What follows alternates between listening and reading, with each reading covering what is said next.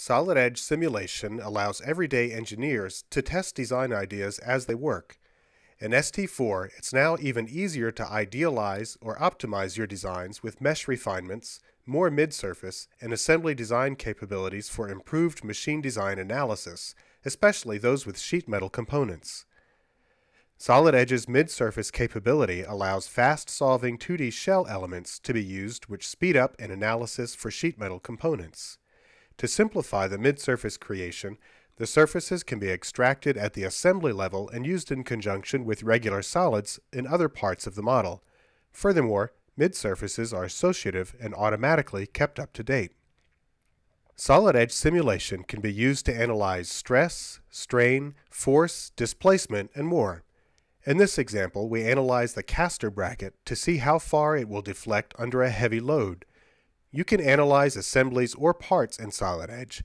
Here, we'll just focus on the key assembly components to give realistic results more quickly. A key aspect in Solid Edge ST4 is the ability to use a combination of mid-surfaces and solid models in the same study. Meshes created with both 2D shell elements and solid elements give results much faster and more complex models can be analyzed. The study here will be a hybrid of both element types and will show how Solid Edge models the interface between the different element types. To help you create more real-world simulations, edge-to-surface gluing is now supported. This allows edges of shell model components to be connected directly to faces of other shell or solid components, so you don't need to match element sizes and node positions.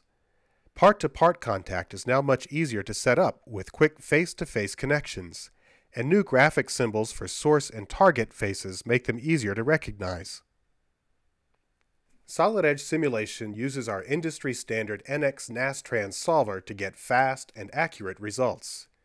In ST4, you now have more control over the quality of mesh for optimizing speed and accuracy around complex geometry. For example, you can control the minimum elements on an edge, ensuring small edges are represented by an adequate number of elements in the final mesh. To optimize complex models, a maximum angle tolerance limits the angle between facets on curved surfaces, while curvature-based options automatically increase mesh refinement on tightly curved faces to help ensure higher accuracy without sacrificing overall solve performance. Also, quad edge layers forces placement of quadrilateral elements around stress razors such as holes. This new feature is yet another way Solid Edge simulation helps optimize solve speed and accuracy. Results are now easier to interpret. For example, the color bar has improved numerical formatting, so the best format for each number is automatically chosen to make it much easier to understand.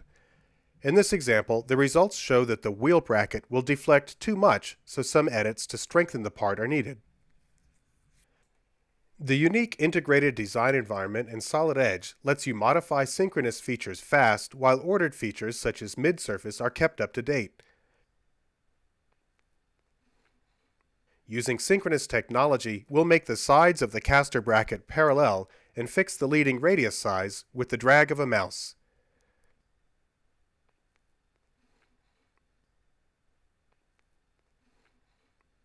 For thickening the sheet metal bracket, you can easily change the thickness value from the toolbar.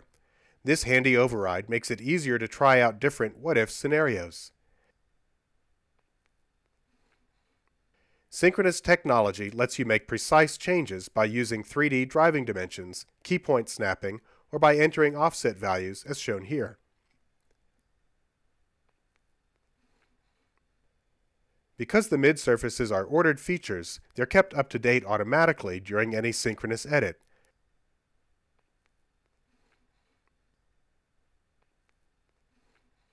After the edit, a quick resolving displays the new results. The combination of changing the material thickness and shortening the limbs on the caster bracket gives an acceptable design. The deflection seen under maximum load is now within the design parameters. The results can be saved as an AVI to animate your results, and it's possible to generate reports in common formats such as HTML or Microsoft Word.